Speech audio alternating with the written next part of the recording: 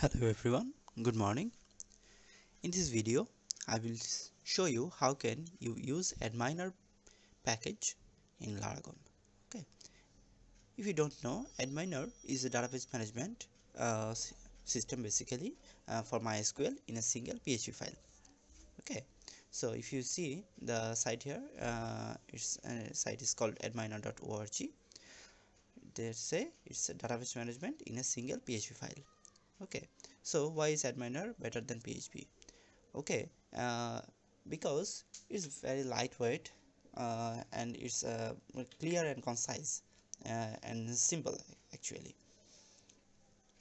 So uh, let's say they are saying adminer is available for MySQL, MariaDB, Postgres, SQLite, MS SQL, Oracle, Elasticsearch, MongoDB and other via plugin. There are lots of plugins here. Actually I can't accessing the other menus here, maybe there is some problems. Okay, if you see the online demo, here is our demo of a simple server. Okay, let's see some of its plugins. There are very many plugins here. Okay, so let's see how can we install adminer PHP package to Laragon. First of all, we need to download this.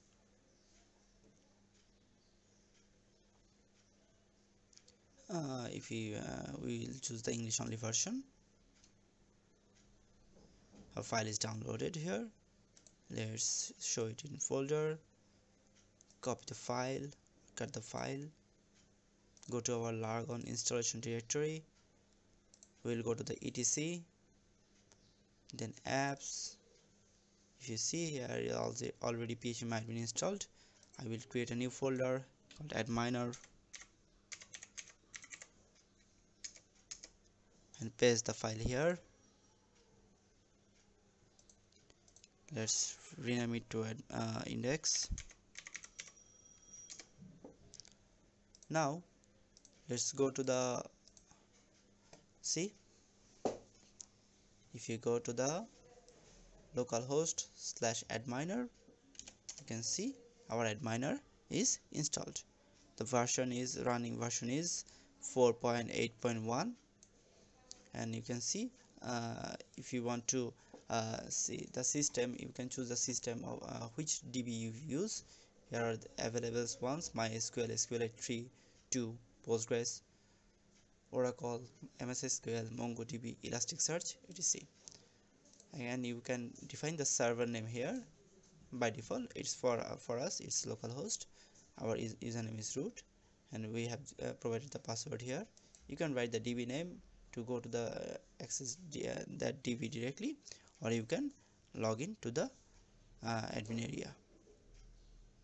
You can see now we can see the admin area. You can choose DB here.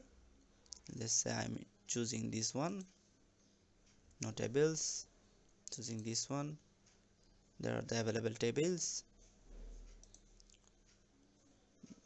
By this you can quick access, and it's very fast.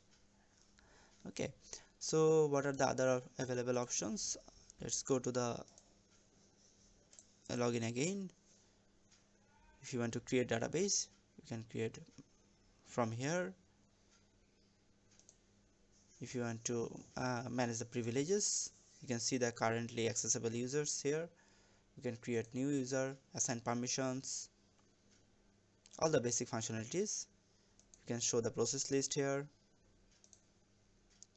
You can set you can check the variables, global variables about your MySQL server. You can see the status. Okay, so I think you will like it. The interface is not too much good, but it's simple and lightweight and easily accessible. Okay, so let's in another video we'll try to install a theme for the adminer package. That's all for today. I will see you in next one.